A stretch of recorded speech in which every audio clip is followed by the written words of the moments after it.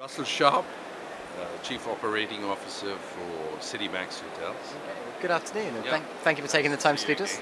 again. We're here at Arabian Travel Market. It's very exciting for your brand, a very exciting time for your brand. You've rebranded the logo and the design of the hotels. Can you tell us a little bit about that? Well, we're a homegrown brand, and we've been around now for about 5 years, 6 years now. When we originally started, we saw that there was a gap in the market, and we originally put the brand in that gap where people, especially families, wanted a safe environment and an efficient service and a really good price. Well, a lot has changed in 5 years now. If you look around you, you see there's been a feeding frenzy in the mid-market brands, especially in Dubai, because with 2020 they said we need another 35,000 rooms in this segment. So we had to up our ante a little bit, and we did some customer focus groups, and we asked our customer what they really would like to see in a mid-market brand. They came back and it was quite startling, because what they said is that we want to see nice bright colors, we want to see it IT focused.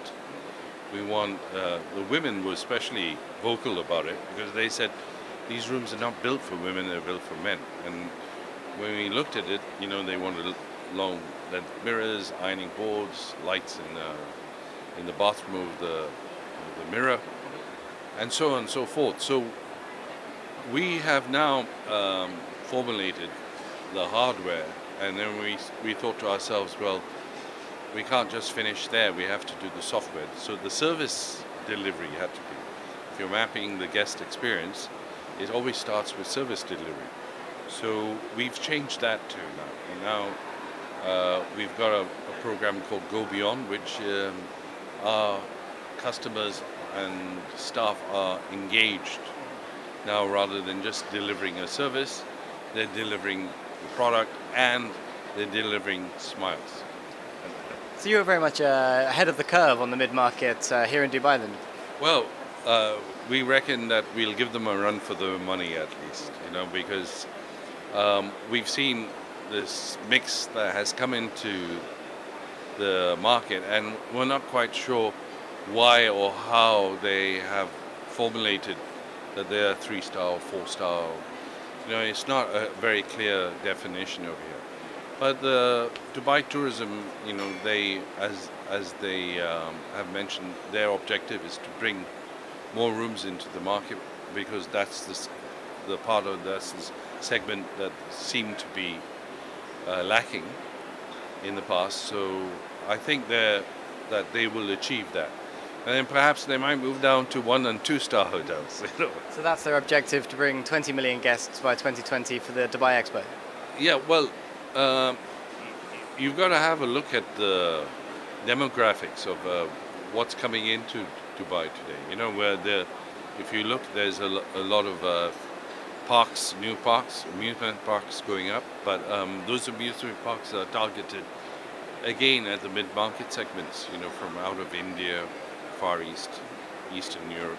So I think that the strategy is right, but one has to look at what happens after 2020. And what about for the rest of the year for Citymax? Can you talk us through the portfolio of properties you're offering and any additions to that? Yeah, we're building another 1,000 rooms, and that's going to be spread out between, we've got one in Ras Al Khaimah, because we think Ras Al Khaimah is up and coming. And then we've got a Business Bay property, which is going to be a 400 rooms flagship. And something we've been talking to every interview we've done so far is social media and the growing importance of that here in the Middle East. Is that an important social sales channel for you guys? That's the future, right? Because our new customers, the millennial, as they say, or the line between business and pleasure has been rubbed out. So you have be pleasure, people who come in and do both. But what has really changed the whole equation is the online media, because today you will see that the consumer researches online, makes his decision on the hotel online, books online, and then comes and reviews the hotel online too. So for us, it's the future. Everything's online now. Now everything's online now, yeah. It'll only be a matter of time before they will also have reservations offices, which is artificially intelligent driven. So there won't be any people answering the phone, except online. Well, some interesting points, and thank you very much for taking the time to speak to us today, Russell. Thank you.